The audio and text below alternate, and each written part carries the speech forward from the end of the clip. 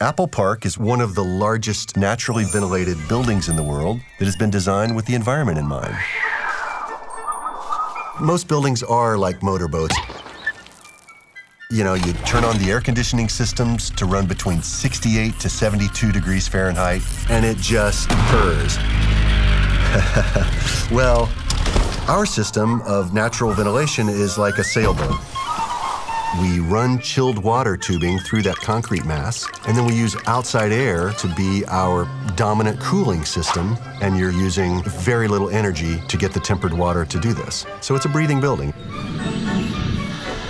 And just another facility on our road to 100% renewable.